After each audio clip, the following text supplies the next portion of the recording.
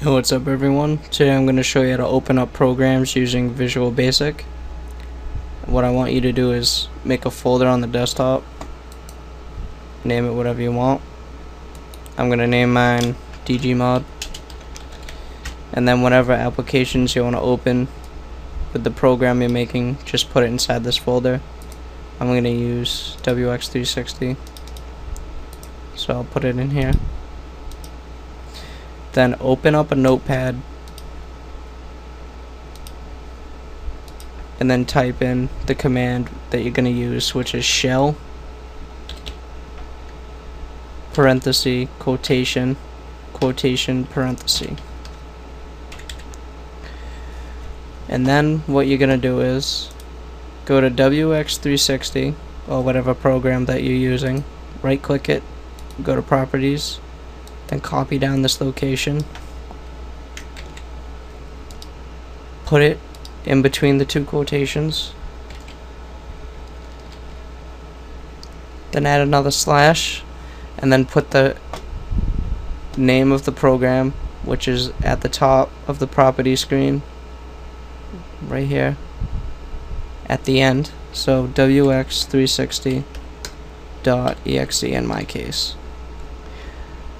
Now, you don't always have to put exe at the end, but that's only if it's not there. If exe is at the end, you have to put it.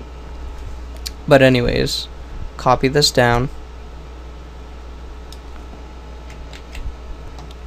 or just leave it on the notepad for later, and then open up Visual Basic, create a new project, name it whatever you want,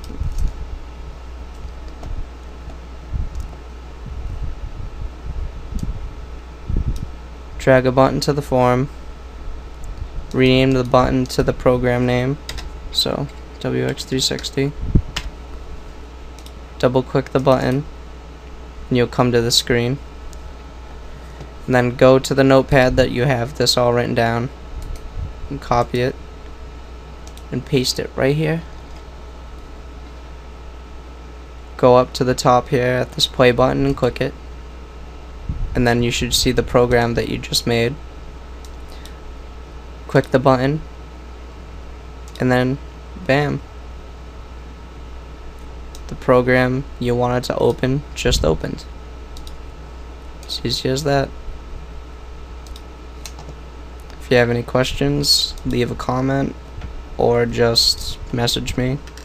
I'll answer you as soon as possible. And there'll be more Visual Basic tutorials to come.